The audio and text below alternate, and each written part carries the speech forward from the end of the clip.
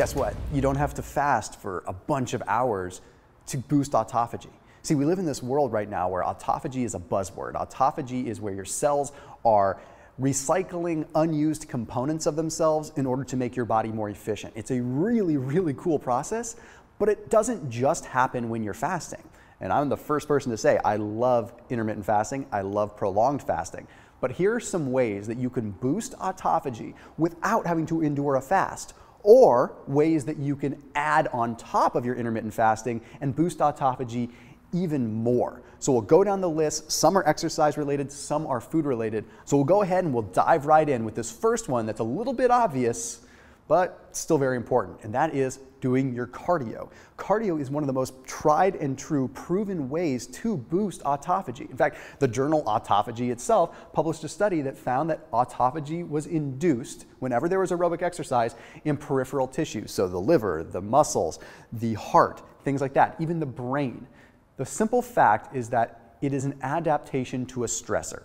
So I want you to think of it like this. When you're doing cardio, you're doing a low intensity activity, and this low intensity activity is requiring just enough extra energy to where your body says, I need to get a little bit more efficient at this. So in order to get more efficient, it gets rid of the wasteful parts of cells that we don't need. Now, if you start increasing the intensity too much, then you're not really getting that effect anymore, because then you're going into a stressed out mode. You want to keep it just gentle enough and just enough to make it so that your body wants to induce autophagy. And it does this for 3 reasons. One is the depletion of acetyl coenzyme A, and not to get super complex on you, but basically when you run out of fuel, your body starts autophagy. When you run out of proteins, when you run out of fats, and when you run out of carbohydrates, your body induces autophagy because there's no food really left. The other thing is a decrease in MTOR. MTOR is the signal that activates like when you lift weights, or when you're building muscle, or when you're gaining fat even. So what you have to remember is that autophagy and MTOR are in a constant tug of war with each other. So what I mean by that is when autophagy is high, MTOR is usually low. And when MTOR is high, autophagy is low. So we're constantly in a balance. When you do light exercise, MTOR is lower. When you do high intensity exercise, MTOR elevates because your body's trying to repair and build versus just streamline and become efficient. And then the last thing that we have to look at with cardio is the increase in AMPK. AMPK, I want you to pay attention because this is going to be a recurring theme in this video. AMPK is something that is the energy sensor within your body. So when you run out of fuel, this sensor flips the switch on, okay? And when it's on, it starts pulling stores of energy from your body fat and from your body in general. Also, your old cells, i.e. autophagy. So that is exactly why cardio is so powerful. Hey, I do want to ask you, make sure you hit that red subscribe button if you're getting some value out of this content, and then hit that little bell icon to turn on notifications. And also, I want you to check out Thrive Market down below in the description. I have autophagy boosting foods, I have fasting foods, I have keto foods, all in grocery bundles that I've created through Thrive Market. So they're a membership-based online grocery store. The point is I've done the grocery shopping for you. So I want you to check those bundles out after you watch this video.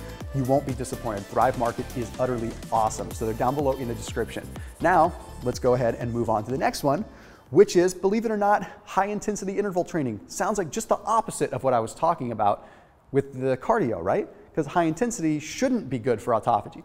Well, the thing is, it's not really good for it in the very beginning, but it's great for it in the long run. You see, when you're doing high intensity interval training or anything like that, you create what's called a hypoxic environment. You're deprived of oxygen because you're working so hard. This causes cells to die. This is called apoptosis. And apoptosis can be good. In fact, it's necessary, but it's not always good. You see, what happens when you're doing high intensity cardio like this is apoptosis occurs because the cells die because they don't get oxygen. But as you get more accustomed to doing it, that doesn't happen anymore. Basically, your cells start to get used to it a little bit, and they start going through autophagy instead of apoptosis. So there's a study that was published in the journal PLOS1, really simple, took a look at interval training versus moderate intensity continuous training, so like just kind of high intensity, but not so high intensity that it had to be done in intervals. And then they compared this to a control group. Okay, so what they found after 5 weeks is that both the interval training and the moderate intensity group both had simple increases in autophagy. They both saw them, whether it was intervals or just medium, just constant activity. But both were better than the control group. Now what this tells us is that the high intensity after the course of 5 weeks ends up triggering more autophagy because the body doesn't need to kill the cells anymore. Now it just gets more efficient with it. So in the long run, high intensity interval training helps out with autophagy, but in the short term, it does not. So keep that in mind. Okay, now let's get into some foods to make this a little bit more fun.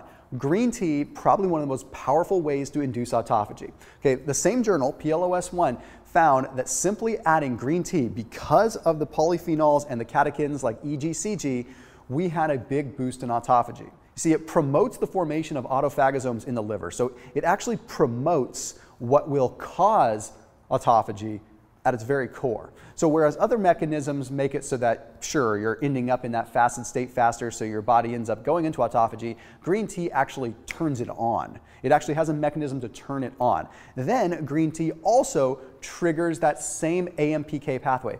So what that simply means is green tea puts you immediately into that mode where your body starts recruiting from your own tissues and it just turns on autophagy.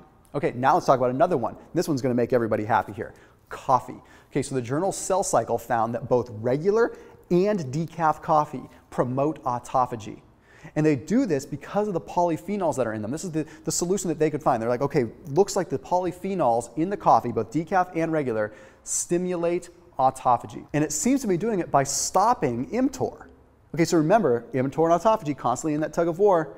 So for some reason, the polyphenols seem to suppress MTOR 1 to 4 hours after consumption.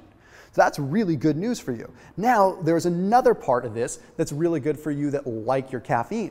The caffeine itself inside the coffee will actually trigger autophagy itself through, once again, the AMPK pathway, which I'm not going to go into a lot of detail, but basically coffee is a double whammy. So if you love coffee, drink up, and especially drink up during your fast, because coffee while fasting only compounds the autophagy effect of the fast. Now we got to move into another one, ginger. Okay, you can add ginger to your water during a fast. I don't think it's going to break a fast. I think you'll be fine. But anyway, the point is, this comes out of the cancer world. Okay, so 6-Shogal, which is an active component in ginger, has been researched heavily in the cancer world, and it's been found to inhibit what is called AKT and the downstream pathway of mTOR.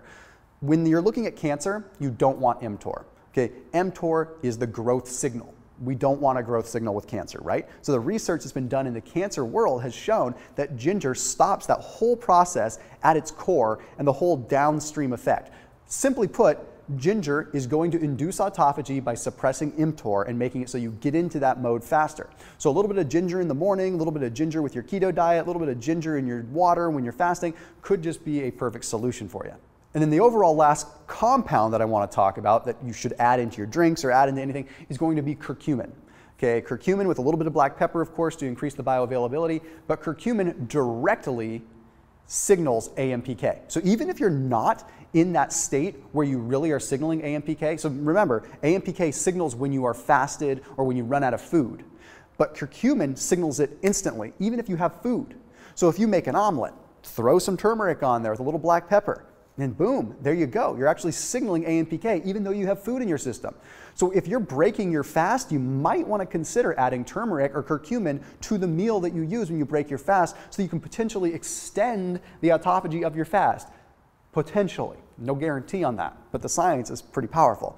And last but not least, when you look at the big picture, there's a lot of evidence that shows that the ketogenic diet outside of just intermittent fasting has an effect on our genetics to make it so that we activate sirtuins, which is a long, complicated process, basically means it activates autophagy. So being in ketosis in general, whether it's through fasting or through dietary nutritional ketosis, will trigger an autophagic response within your body. So please, before you click off your computer or shut off your phone, check out Thrive Market down below in the description.